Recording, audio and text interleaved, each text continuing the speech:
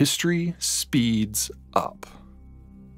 Nothing about the industrial technologies the British developed was designed to remain purely British. Just as the previous technologies of the sedentary agriculture, water, wind, and deep water eras diffused outward, so too did the industrial techs of textiles, steam, steel, electricity, and fertilizer. Because much of the work on developing and operationalizing these new techs had already been done, their application in new lands was much faster, which also meant their impacts upon demographic structures were faster. The second major country to experience the mass transformation of industrialization was Germany. In the century leading up to World War I in 1914, Germany rapidly evolved from a shattered, pre-industrial, guild-based economic system, which was often preyed upon by its neighbors, to a united industrial, economic, technological, and military powerhouse that had in shockingly short order defeated Denmark, Austria, and France. The German population, like the British population before it, nearly tripled due to the industrialization and urbanization process. The German population, like the British population before it, aged due to lower mortality rates. The German population, like the British population before it, saw its birth rates plummet. But because the German population, unlike the British population before it, could follow a path blazed by others, the entire process from tip to tail occurred in just 4 generations. The sheer speed of the German industrialization process, combined with the German geography, contributed to the traumatic horrors of the world wars. Germans lacked an overseas empire to absorb their surplus populations. Even at its pre-World War I peak, Germany just wasn't that big. A bit smaller than Montana plus Idaho, and half the territory is too rugged to be easily developed. Once industrial techs enabled the German population to expand, Germans quickly discovered they had nowhere to expand into, part and parcel of why Hitler was so obsessed with munching on the horizon. Throughout the British and German experiences, 3 additional and completely unrelated issues intensified the urbanization trends that industrialization launched. First was the rise of the women's rights movement. At its core, the women's rights movement didn't really gain traction until the European revolutions of 1848. The technologies of the industrial era spawned massive economic and political upheaval across Europe, culminating in a series of intense civil wars as old political and social structures within and across countries struggled to contain unfamiliar pressures. The new technologies all had one thing in common: they required people, and lots of them. Some of the new techs, like the new assembly lines, required largely unskilled labor. Others, such as petrochemicals, demanded people who really knew what they were doing because, explosions.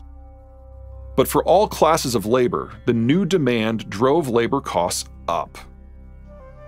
Culture and ethics and morality aside, whether it was women looking after the farm as the men took factory jobs in town, or the women themselves taking positions at the new industrial textile factories where they could easily earn more than double the income of a strapping lad back on the farm, there was now an economic case for women to be mistresses of their own lives. In traditional societies, women tend to be wed to a very specific physical location: farm and home. If there is a famine or war, it is the men who venture forth to scrounge or battle, while the women remain behind to care for the household. Such restrictions ensured women were typically available. As such, in pre-industrial societies, it was very common for a woman to bear more than 6 children during the course of her life. But break the link to the household and agriculture.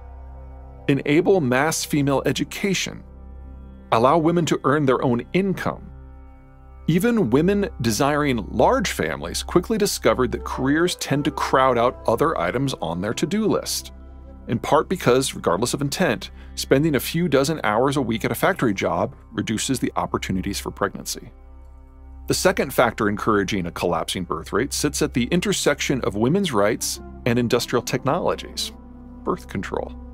In the days before the Industrial Revolution, the most reliable method of birth control was good timing.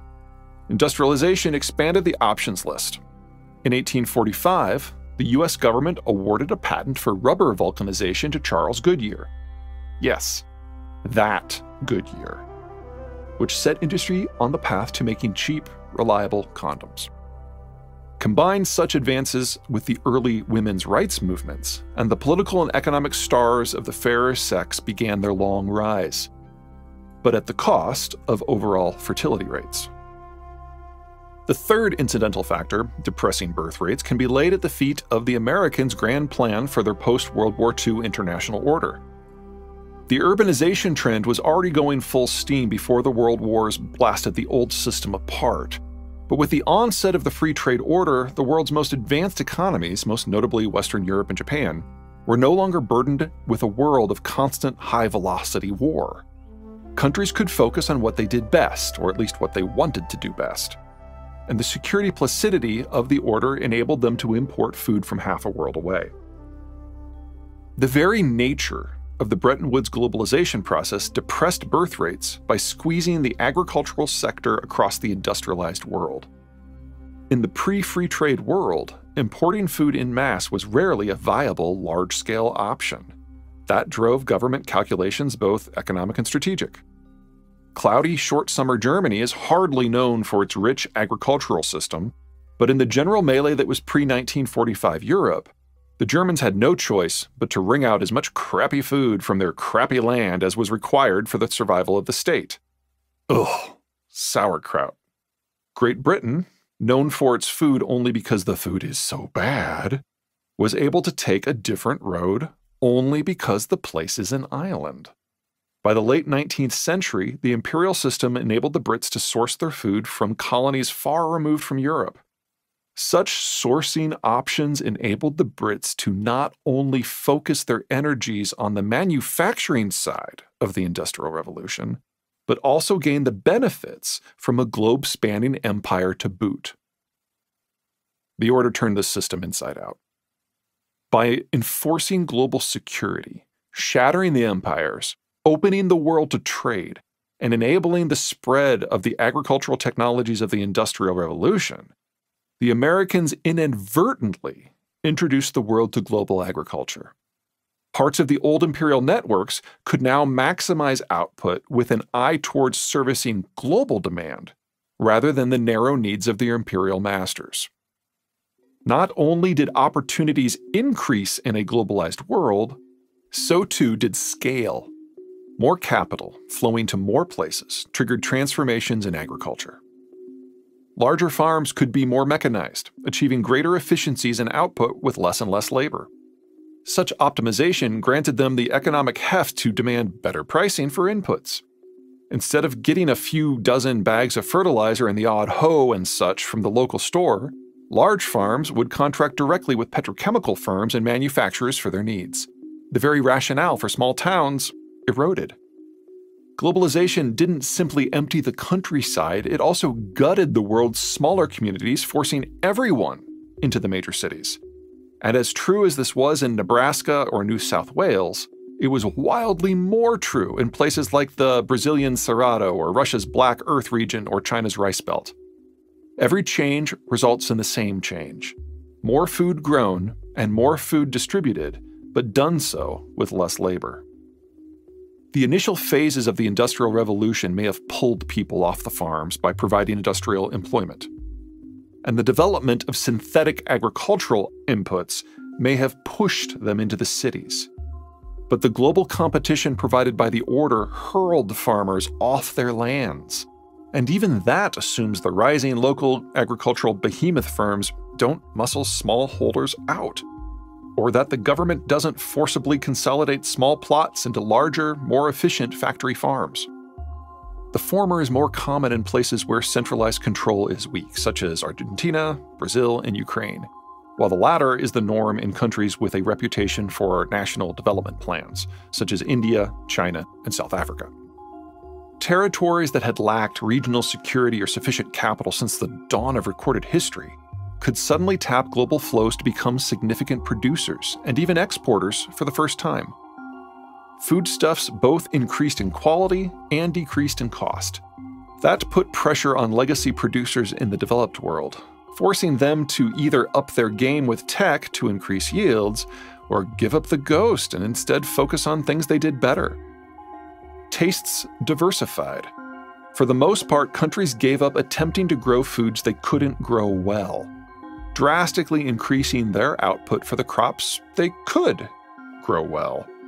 The Americans' prohibition of military conflict among their allies eliminated the heartburn of worrying where one might get their next meal. Global agricultural trade exploded, and the need for national and imperial autarky went out the window. Americans' transformation of the global security and economic architecture, or more accurately, the Americans' creation of the world's first truly global security and economic architecture, enabled the industrialization and urbanization experiences that had defined Europe for the previous quarter millennia to go global. The first wave of globalization impacted the early incarnations of the Order Alliance: Western Europe, the defeated Axis, the warred states of South Korea, Taiwan, and Singapore, and the other Anglo-settler states, Australia, Canada, and New Zealand. Technically, many Western Hemispheric nations were also part of the first round of the Order, as they were Bretton Woods signatories. But most of them chose to embrace the security aspect of the system, no empires, without meaningfully participating in the economic aspects. As with the British and Germans before them, the peoples of all these nations experienced mass development, mass urbanization, mass reductions in mortality, mass extensions of lifespans, mass expansions in population, and mass reductions in birth rates in that order. In fact, nearly all the population gains in the developed world since 1965, overall at greater than 50% increase, are from longer lifespans. And just as the Germans had followed the British path and so experienced a faster, more compressed version of the entire demographic transition, so too did the first big batch of post-World War II states. The path had gotten easier to follow. Water, not electricity, powered the first factories. There were as many limitations on where they could be built as there were on the cities of ancient times, which similarly limited the need for workers to staff them. The rise of interchangeable parts and assembly lines predated electricity. Such early industrial efforts may have surpassed the output of previous manufacturing norms by an order of magnitude, but they still required either wind, water, or muscle to energize them. That limited the speed and scope and location of their adoption to very specific geographies of success, retarding the urbanization impact. But by 1945, the Germans had demonstrated that electricity was the only way to go. Suddenly a factory could be put anywhere. History sped up. The British may have blazed the path to development, but it was the Germans who paved it for the rest of us. Instead of the 7 generations it took to transform Britain, or the 4 for Germany, the Canadians, Japanese, Koreans, Italians, and Argentines did it in 2.5, while a group of advanced nation latecomers, Spain, Portugal, and Greece, did it in 2. Nor did the story end there. After the Cold War's end, the Americans threw open order membership to the former neutrals, as well as the former Soviet world. The result was the same assault of capital access, resource access, and technological access that generated the European and Japanese booms of the 1950s and 1960s, but across a much wider swath of the world and a much larger slice of humanity. Now, the vast bulk of the developing world could join in the industrializing, urbanizing, demographics-changing fun, with the largest new players being China, India, Indonesia, Pakistan, Brazil, Nigeria, Bangladesh, Russia, Mexico, Philippines, Vietnam, Egypt, Ethiopia, and Turkey. Just as the addition of electricity to the industrial toolkit sped up the process, so did the digital revolution. With information no longer locked within individual brains, but instead flowing freely on a river of electrons, expertise could be shared with the click of a button. Prototyping sped up from a years-long process to mere weeks. What was known could be disseminated within seconds, while research collaboration could cross continents and oceans alike. Just as the Germans were able to walk down the path faster than the British, and just as the Japanese were able to jog down the path faster than the Germans, and just as the Spanish were able to run down the path faster than the Japanese, now the more advanced nations of the developing world, specifically the Chinese, Brazilians, and Vietnamese, could sprint down that same road faster than the Spanish. And yet, despite all the wildly unplanned changes, somehow it all not simply worked, but worked beautifully. What was truly spectacular, even magical, about the post-Cold War moment wasn't simply that war and famine had largely vanished from the world, but instead that all these countries' populations, aging and expanding at different rates, created the perfect foundation for breakneck, historically unprecedented economic growth. Between roughly 1980 and 2015, all the world's internationally wired systems fell into one of two broad buckets. In bucket number one were those countries relatively early in their demographic transitions. Mortality was rapidly falling and lifespans were rapidly expanding, but the drop in birth rates had not yet led to catastrophic reductions in the number of young workers. These countries were ravenous, and not just for food. Most of the spending a person does occurs between the ages of 15 and 45. That's the life window when people are buying cars and homes and raising children and seeking higher education. Such consumption-led activity is what drives an economy forward, and this bucket of countries had consumption to spare. The countries in bucket number two were further along. Mortality was still falling, and lifespans were still expanding, but the pace had slowed. After all, these countries had generally begun their industrialization a few decades earlier. But the drops in their birth rates had also begun earlier, and the dearth of children in their demographic profiles was becoming obvious. Priorities changed. Fewer children meant fewer resources needed to be expended upon child-rearing and education, while more could be splashed out on cars and condos.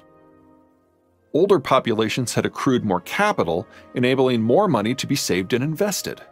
These aging societies did not become less dynamic, but instead more so, because they were able to develop and implement technologies at a more rapid pace. Productivity surged, while the products produced became more sophisticated. What these countries lacked was enough young people to consume what they produced. In this, the Americans accidentally provided the solution.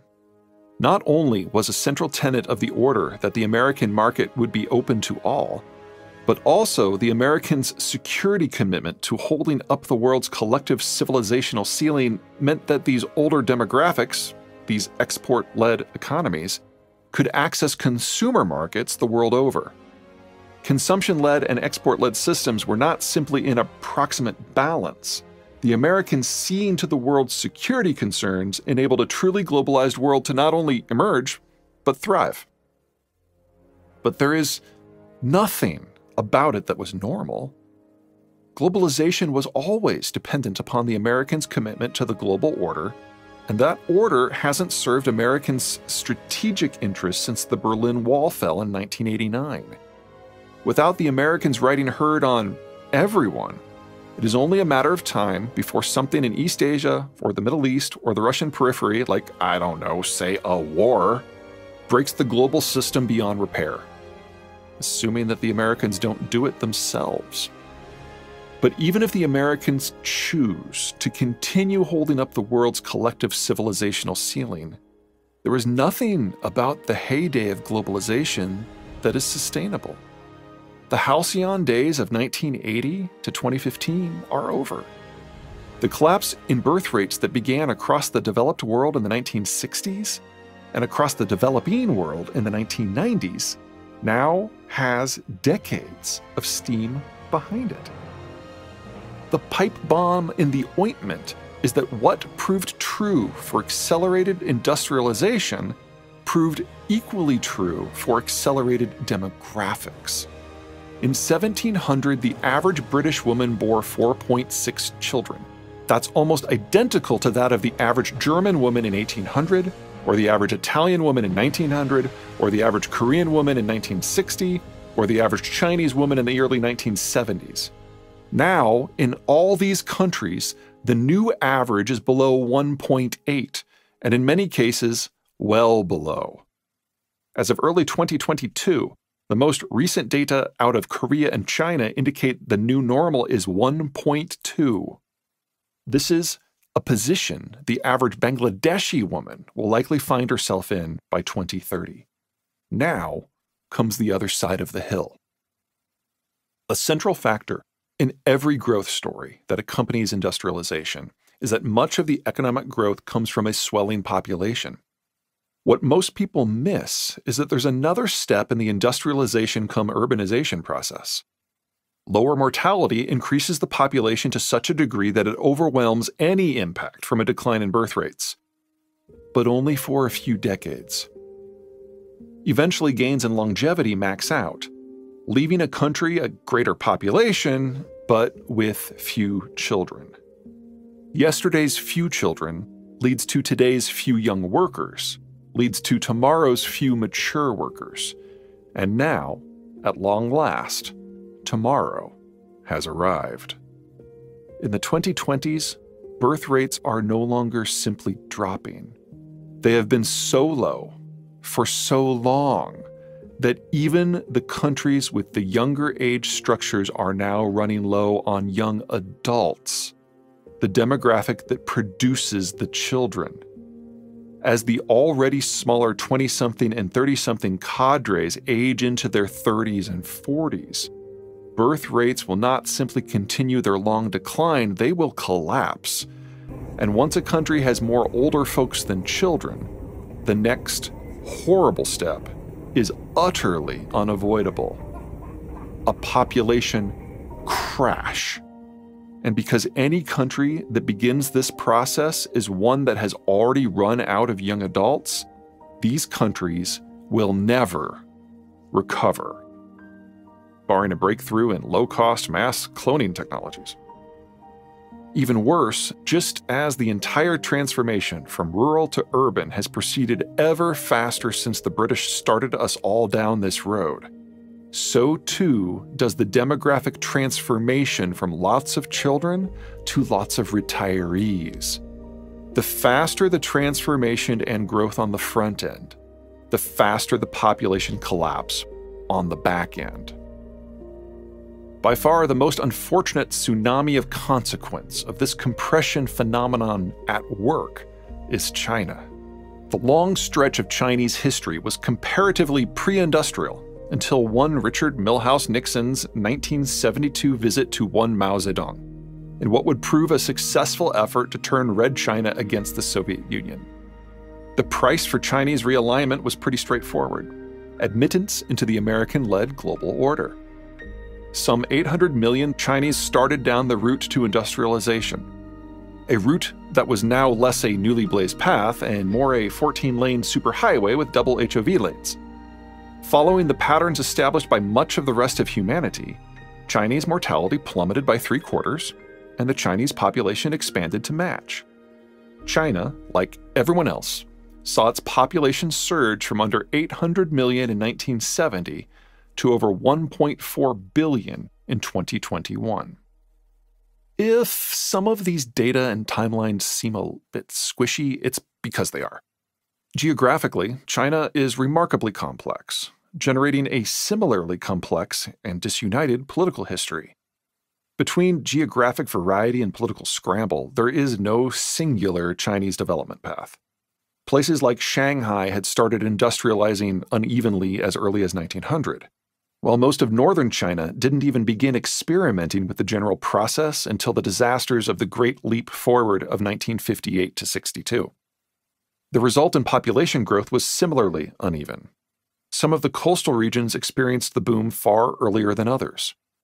Overall, between 1950 and 1970, China's population expanded from 540 million to 810 million-ish. Countering that, the Great Leap Forward generated one of humanity's greatest man-made famines, resulting in between 15 million and 55 million deaths, depending on who is writing the history. So was China fully unindustrialized when Nixon visited? No. China at that time was already responsible for 5% of global carbon emissions. But China is still huge, so even those emissions came from a very small percentage of the population living in the most advanced coastal and southern cities. What many in the world see as a threat, the rapid rise of China in economic, military, and demographic terms, is nothing more than 200 years of economic and demographic transformation squeezed into a searing 4 decades, utterly transforming Chinese society and global patterns of trade, as well as the Chinese demography. No matter how you crunch the numbers, China in 2022 is the fastest aging society in human history. In China, the population growth story is over, and has been over since China's birth rate slipped below replacement levels in the 1990s. A full replacement birth rate is 2.1 children per woman. As of early 2022, China's only partly released 2011 to 2020 census indicates China's rate is at most 1.3, among the lowest of any people throughout human history. The country's demographic contraction is now occurring just as quickly as its expansion, with complete demographic collapse certain to occur within a single generation. China is amazing, just not for the reasons most opine. The country will soon have traveled from pre-industrial levels of wealth and health to post-industrial demographic collapse in a single human lifetime, with a few years to spare. Nor will China die alone. The time-staggered nature of the industrialization process, from Britain to Germany to Russia and northwestern Europe and Japan to Korea to Canada and Spain, means that much of the world's population faces mass retirements, followed by population crashes at roughly the same time. The world's demographic structure passed the point of no return 20 to 40 years ago. The 2020s are the decade when it all breaks apart. For countries as varied as China, Russia, Japan, Germany, Italy, South Korea, Ukraine, Canada, Malaysia, Taiwan, Romania, the Netherlands, Belgium, and Austria, the question isn't when these countries will age into demographic obsolescence. All will see their worker cadres pass into mass retirement in the 2020s. None have sufficient young people to even pretend to regenerate their populations.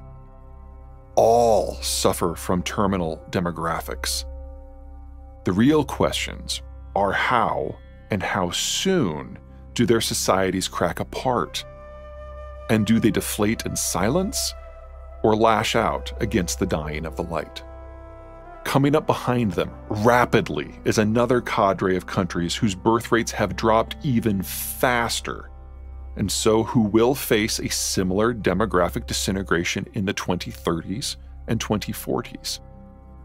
Brazil, Spain, Thailand, Poland, Australia, Cuba, Greece, Portugal, Hungary, and Switzerland. Even further forward, in the 2050s, are countries who started their birth rate collapse a bit later, and so who may have a chance to avoid demographic dissolution if they can get today's 20 and 30-somethings to have a whole mess of kids. But honestly, these late arrivals' birth rate collapses have been so severe it doesn't look great. Bangladesh, India, Indonesia, Mexico, Vietnam, Iran, Turkey, Morocco, Uzbekistan, Saudi Arabia, Chile, the Czech Republic. The next batch of countries, mostly in the poorer parts of Latin America or Sub-Saharan Africa or the Middle East, are even more concerning. Their demographic structures are younger, far younger, but that doesn't mean they are in a better position, because there is more to economic and demographic health than just numbers and ages. In most cases, these countries are extractive economies that ship out this or that raw commodity, using the proceeds to supply their population with imported food and/or consumer goods. In many ways, they've managed to access portions of the industrialization process, most notably lower mortality, more reliable food supplies, increased urbanization, and population booms, without experiencing the bits that make advancement stick: increased educational levels, a modernized state, a value-added economic system, social progress, industrial development, or technological achievement. In a safe, globalized world, such a hybridization model can limp along so long as the commodities flow out and the money flows in. But in an unsafe, fractured world where trade is sharply circumscribed, outright national collapse will by far not be the biggest problem these peoples face. In these countries, the very population is vulnerable to changes farther abroad. The industrial technologies that reduce mortality and raise standards of living cannot be uninvented, but if trade collapses, these technologies can be denied. Should anything impact these countries' commodity outflows or the income or product inflows, the entire place will break down while experiencing deep-rooted famine on a biblical scale. Economic development, quality of life, longevity, health, and demographic expansion are all subject to the whims of globalization, or rather, in this case, de-globalization.